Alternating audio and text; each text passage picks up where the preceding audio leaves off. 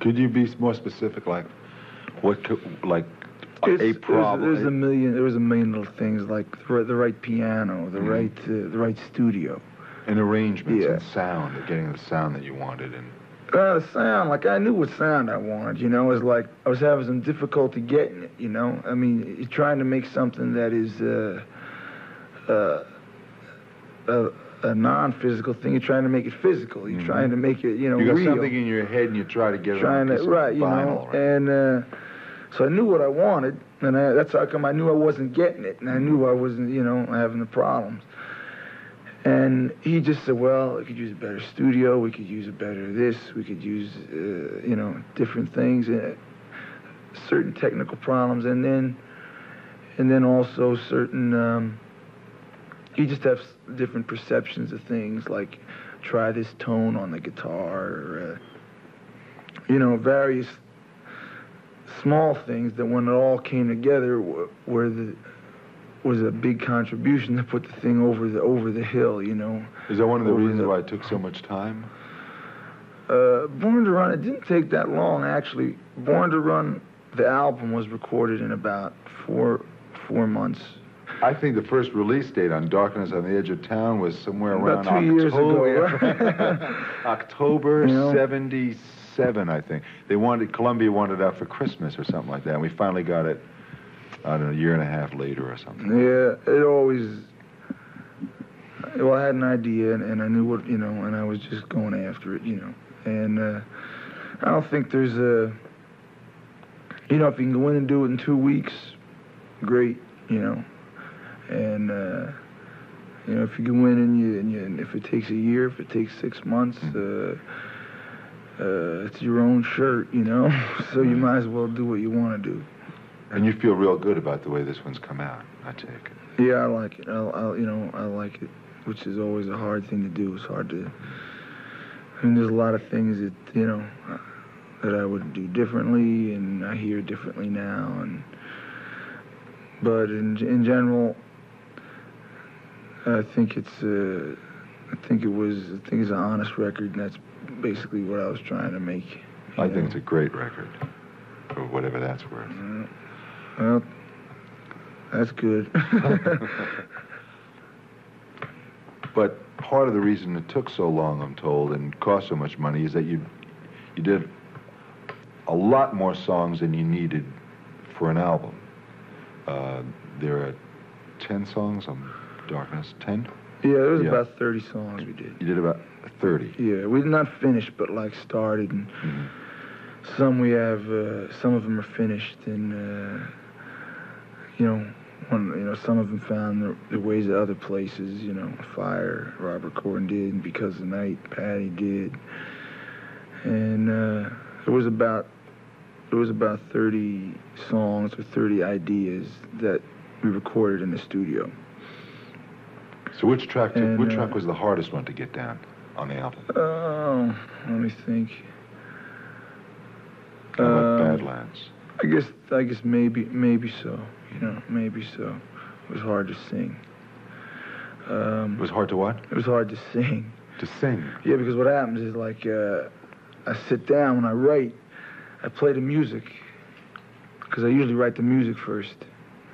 And then I think, oh, brother, now I gotta write words to, you know, go with melody this. you just kind of start hearing.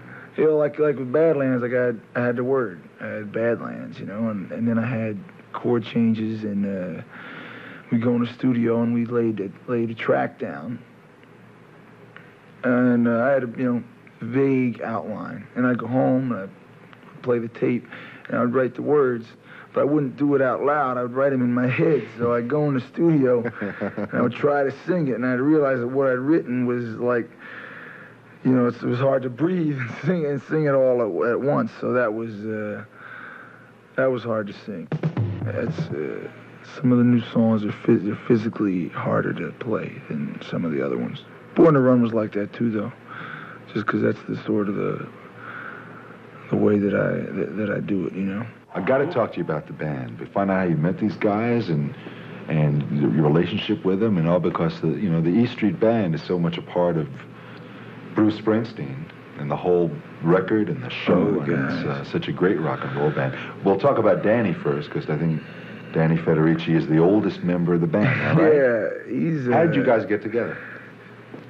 How did I meet him? I met him, I remember, it was in a place called the Upstage in Asbury Park. He was in a band that was, I think they were pretty hot at the time. I believe the name of the band was The Moment of Truth, you know? Him and Vinny, Mad Dog. Mm-hmm.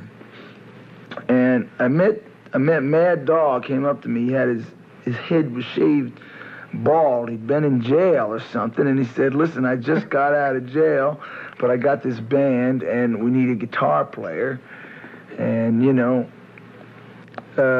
you want to, you know, play? At the time, I said, sure. What were you doing at the time? I was freelancing on the guitar, sort of.